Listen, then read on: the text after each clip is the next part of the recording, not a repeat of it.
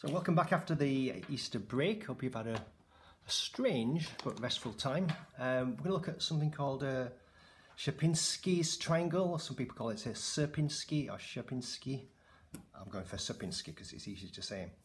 He was a Polish mathematician and he came up with this fractal structure in about, I'm going to say 1915 to 20, something like that. But it dates back a lot further, as all these things do. There's evidence of it in 13th century Italy, and a Apollonian gasket is called as well. It was about 300 BC, so it's been around for a long while, this pattern. But it's only really recognised as a structure in about 1915.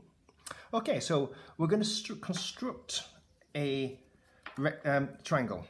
And we're going to do an equilateral triangle, which means all angles are equal and all sides are equal. We can use protractors and compasses to do this. We've learned how to do this before, but I'm just going to keep this nice and simple and just use a ruler. And just a simple way of doing this is I'll just go 16 centimetres. So I always do my lines, put my markings onto there. I'm going to mark halfway along the line, which is 8. Do a vertical line.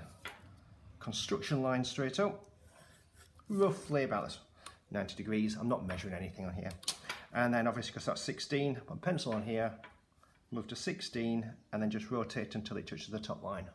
And then that's should be 16 long. And obviously, because it's an equilateral triangle, this was 16 as well.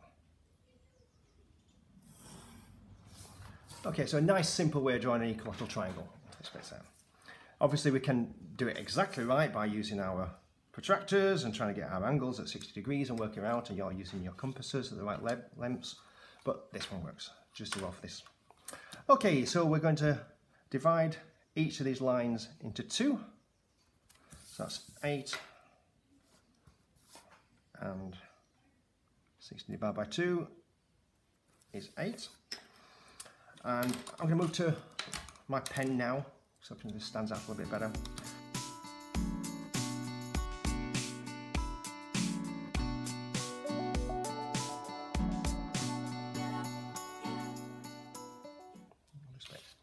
Okay, so we've got our first basis on there. We're going to take this fractal down again. So we're going to half this one.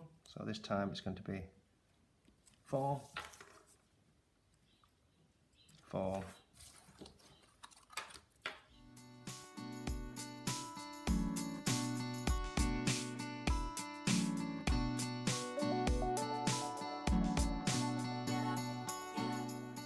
okay, so we've got our subsets here.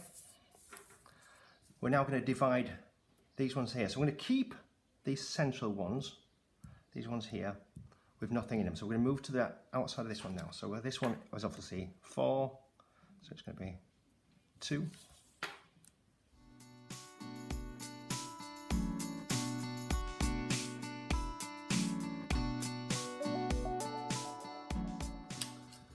And then we're going to go to half this again, so I'm just going to roughly put half marks onto these ones.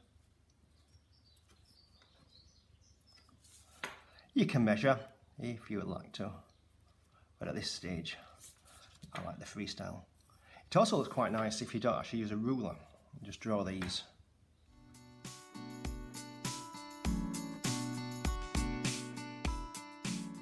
And then we're going to go for the next one down, which will be here, here, here.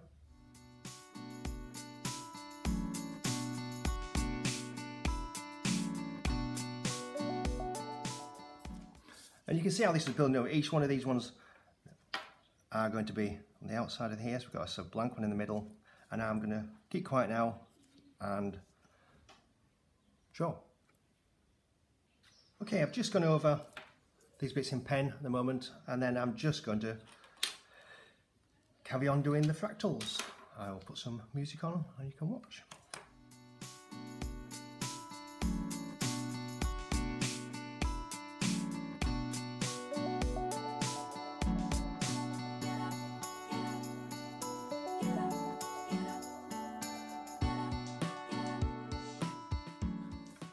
Okay, that's the first round of the Sierpinski's gasket or triangle.